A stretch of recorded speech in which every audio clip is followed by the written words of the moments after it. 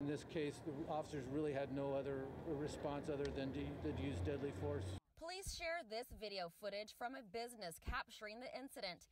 Here is a still image from that camera, along with a photo of the gun at the scene. The gun has been recovered. Just like all officer-involved shootings, the homicide unit will go ahead and investigate this and present their findings to the district attorney's office.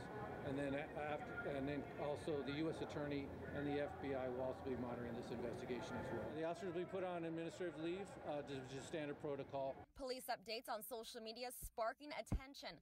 Several protest groups supporting Black Lives Matter on scene believe it was a black man that was shot. There was a lot of confusion. Several Black Lives Matter groups came to scene here on 6th Avenue, believing that it was a black male who was shot in the back, but police did clarify it is a 25-year-old Hispanic male.